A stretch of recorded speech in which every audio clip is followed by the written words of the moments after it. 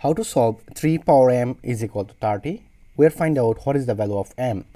So first of all, I can say it will be 3 power m is equal to 30 like as 3 times 10.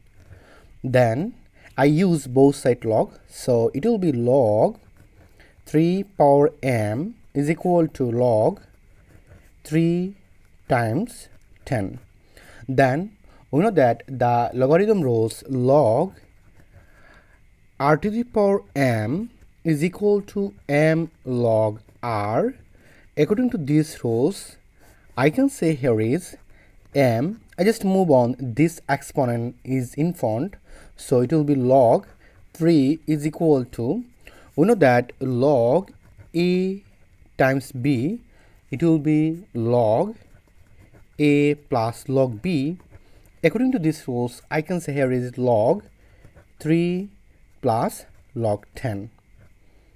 Then I divide both sides log 3. I can see easily here is log 3 cancel, and here is log 3.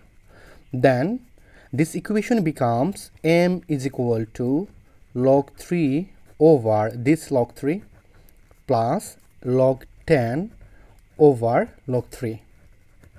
Then I can say here is log 3 cancel, so it will be 1.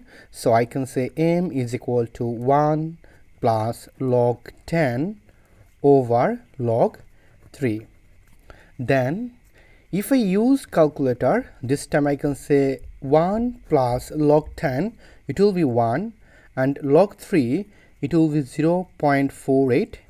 Then I can see easily m is equal to 1 plus 1 divide 0.48, it will be 2.083. Then if I add, so we'll find out it will be 3.083. This is our final answer.